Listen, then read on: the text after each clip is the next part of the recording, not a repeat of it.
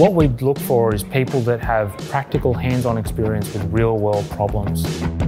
They're always thinking to themselves, there surely must be a better way to do this. Chances are there probably is, it just hasn't been invented yet. We are connecting with people in the agricultural and mining industries to turn their practical real-world experience into profitable new machines that they can ultimately own and sell. So in both of those fields, the problems they incur are multiplied out by orders of magnitude that you don't really see in other industries.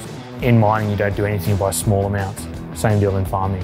For them, everything is about scale. So being able to do more with less is what it's all about. We're going to work out, how does your machine look? How is this thing going to all come together? What does it look like in the future?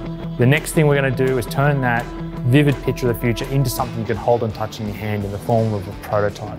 We're going to develop that prototype in the minimum amount of time and cost with you working alongside us.